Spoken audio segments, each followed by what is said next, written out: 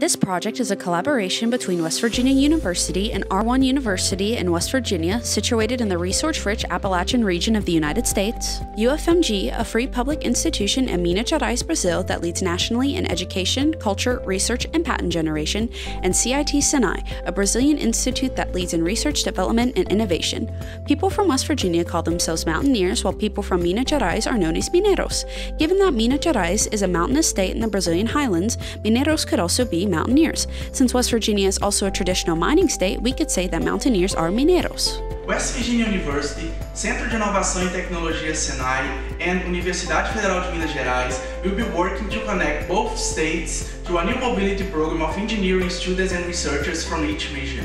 Nesse projeto, queremos reunir pesquisadores e estudantes de West Virginia e Minas Gerais com diferentes formações em engenharia e ciências para identificar problemas sociais, culturais e ambientais causados pela mineração em ambos os estados.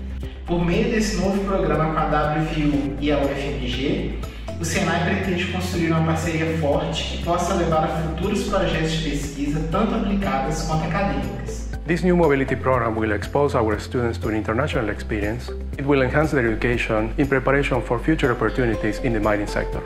6 WVU students will be traveling to Minas Gerais, where they will participate in workshops and visit labs of SENAI, UFMG, and Instituto Tecnológico Vale. Similarly, 6 Brazilian students and researchers will visit WVU campus and labs, participate in workshops offered by faculty specialized in mining and mine safety. We aim to create a bridge between the academia and the industry by providing our students the opportunity to immerse in a cultural and professional experience in an international context. We are thankful to the 100,000 Strong in the Americas Innovation Fund for the opportunity to materialize this connection.